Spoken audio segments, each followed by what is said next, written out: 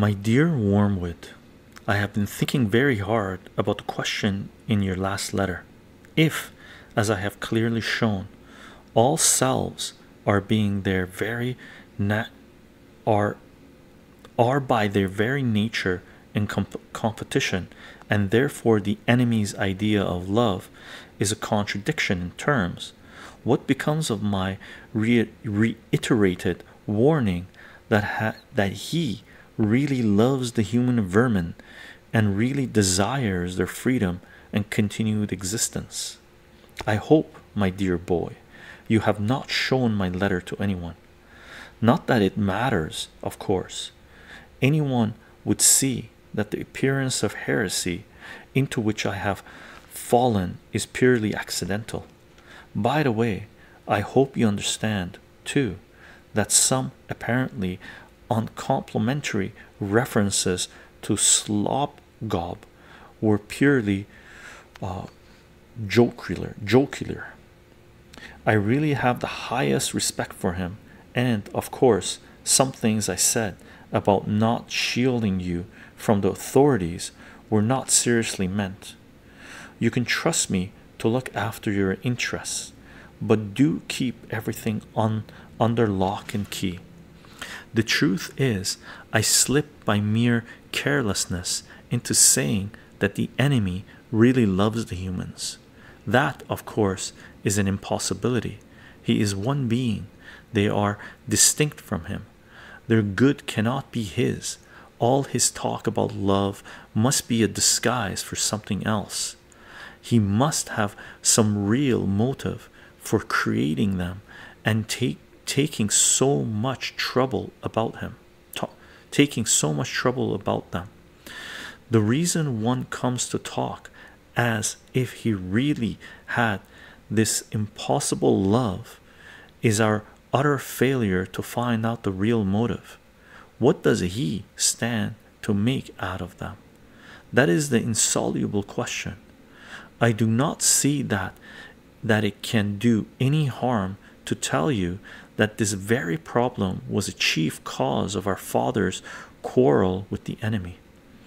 When the creation of man was first mooted, and when, even at that stage, the enemy freely confessed that he foresaw a certain episode about a cross, our father very naturally sought an interview and asked for an explanation. The enemy gave no reply except to produce the cock and bull story about disinterested love which he had been circulating ever since. This our father naturally cannot accept.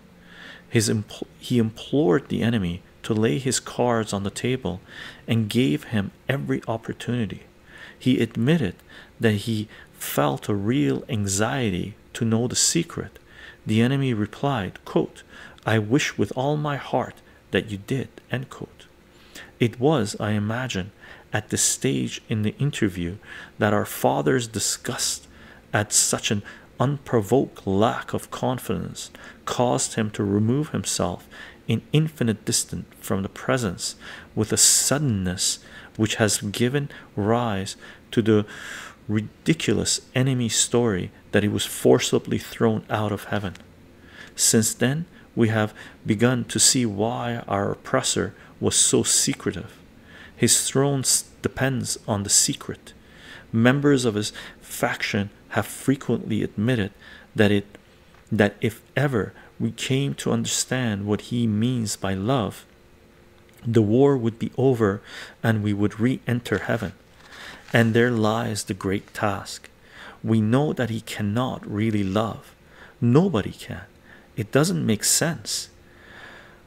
If we could only find out what he is really up to. Hypothesis after hypothesis has been tried, and still we couldn't find out. Yet we must never lose hope. More and more complicated theories, further and further collections of data, richer rewards for researchers who make progress, more and more terrible punishments for those who fail. All this pursued and accelerated to the very end of time cannot surely fail to succeed. You complain that my last letter does not make it clear whether I regard being in love as a desirable state for a human or not. But really, Wormwood, that is the sort of question one expects them to ask.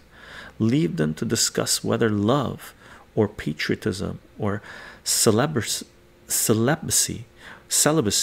or candles on altars or teetotalism or education are good or bad. Can't you see there is no answer? Nothing matters at all except the tendency of a given state of mind in given circumstances to move in a particular patient as a particular moment nearer to the enemy or nearer to us. Thus it would be quite a good thing to make the patient decide that, quote, love is good or bad. If he is an arrogant man with a contempt for the body really based on decency, but mistaken by him for purity, and one who takes pleasure in flouting what most of his followers approve, by all means let him decide against love. Instill into him an overweening eclecticism, and then when you have separated his sexuality from all that might humanize it, weigh in on him with it in some much more brutal and cynical form.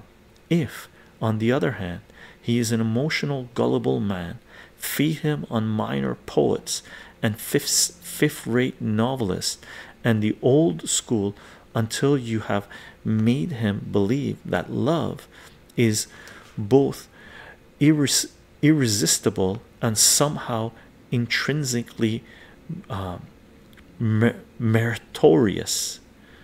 This belief is not much help, I grant you, in producing casual unchastity, but it is an incomparable recipe for prolonged, noble, romantic, tragic adulteries, ending, if all goes well, in murders and suicides. Failing that, it can be used to steer the patient into a useful marriage. For marriage, though the enemy's invention, has its uses.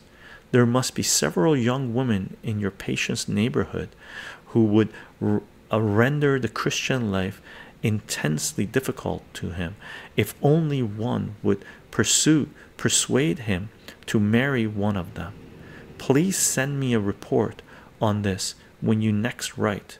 In the meantime, get it quite clear in your own mind that this state of falling in love is not in itself necessarily favorable either to use or to the other side, or either to us or to the other side. It is simply an occasion which we and the enemy are both trying to exploit. Like most of the other things which humans are excited about, such as health and sickness, age and youth, or war and peace, it is, from the point of view of the spiritual life, mainly raw material. Your affectionate uncle, Screwtape.